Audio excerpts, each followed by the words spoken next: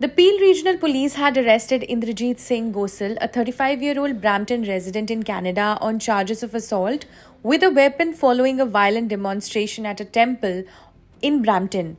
The incident occurred on November 3rd when tensions escalated between protesters and counter-protestors, resulting in physical confrontations. Investigators with the 21 Division Criminal Investigations Bureau and the Strategic Investigation Team have analyzed video footage showing individuals using flags and sticks to assault others during the clash. Gosal, identified as one of the participants, was taken into custody on November 8th, released under conditions, and is scheduled to appear in court at a later date.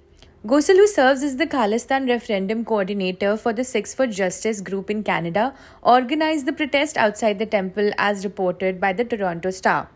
Gosal insisted that the protest was directed solely against the Indian government and its officials, not the Hindu community, saying, and I quote, "This is not a Hindu and Sikh battle.